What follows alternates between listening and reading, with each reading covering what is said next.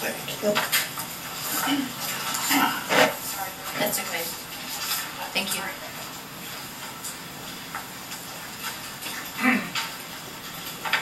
Good evening, Sonya Laney, Audit and Budget Advisory Board. For the record, I just want to go on the record why I'm standing here tonight. I'm a certified public accountant. I think a lot of people take that lightly. It's funny, it's hysterical, because I come up here and I speak for ethics and whatnot, and it's funny to accuse me of being Mayor Green's pet or up somebody's you-know-what or somebody's best friend, when in actuality I stand up for ethics. And what I find grossly ironic about this situation is I spoke out about this and nothing happened. Absolutely nothing happened in December, with the exception of some sunshine law training. And then when it calls to Mr. Noftel's attention that he may have been out of line in his behavior, he has the audacity to name me. He doesn't come out and name me Sonya Laney, but it is very clear in his paragraph to Mr. Casella and to this board that he is suggesting that I violated the sunshine law. And so I'd like to walk you through the evidential matter that you have before you, which occurred between December and January and February. And basically what the issue was is that back in December and January, Mr. Noftel was quite adamant about his position on the pensions. He came before the City Council as a citizen and voiced his concerns on how you were going to fund the pensions. Okay, went on the record and he did that. You have those minutes in front of you.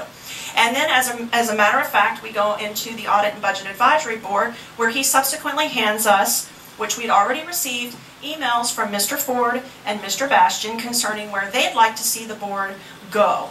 One was with reports and one was on pensions. If you will notice, Mr. Ford's email comes through to us, but it does not go into the read file. Okay, so it is not a public record. Then we get an email from Mr. Bastian, which is fine, and he says, I agree with Councilman Ford. No big deal. Didn't think anything of it. So we proceed to have a meeting. At the end of the meeting, Mr. Noftel and Mr. Schaefer bring up bank reconciliations and fuel tax, and I could not figure out for the life of me what they were looking at and how they could possibly arise to the conclusion that bank reconciliations weren't done. They came to that conclusion too quickly, and that gave me pause and asked me to drop back and take a look hard at what in the world is going on. For the record, I sent an email to the clerk to address this privately to the board. Privately.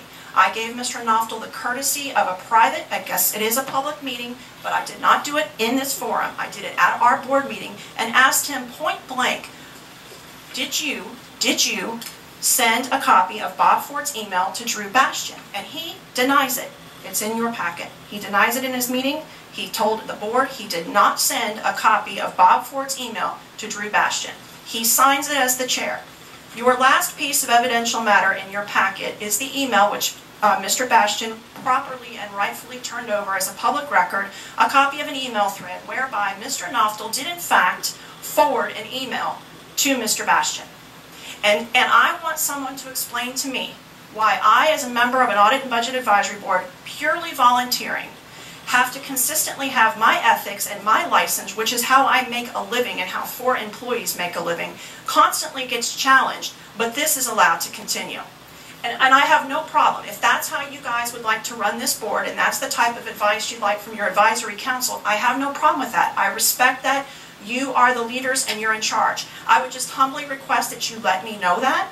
Just let me know that this is what I can anticipate and expect.